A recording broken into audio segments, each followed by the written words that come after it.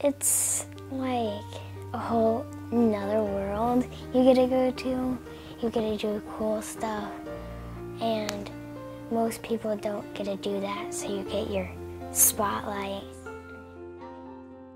You just have to go for it. It looks weird, but it's cool.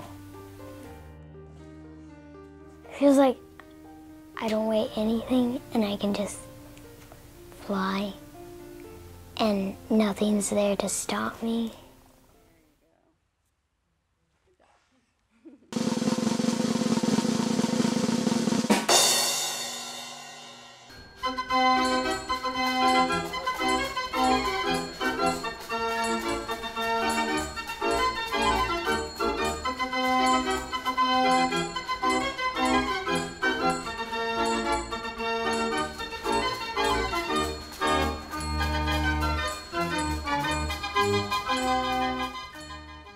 She does amazing things in the air, is what she does.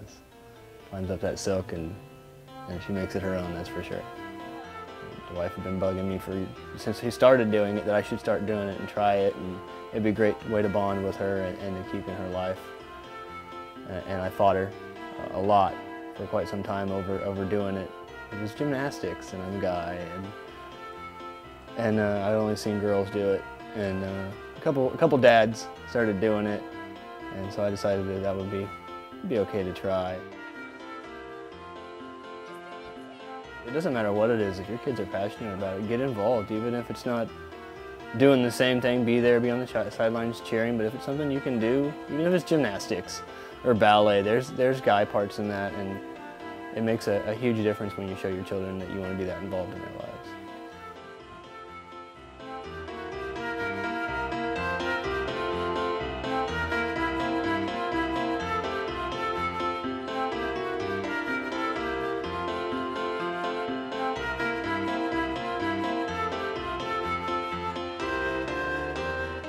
My dad comes home and he's like, I did this, and he explains it, and it's cool.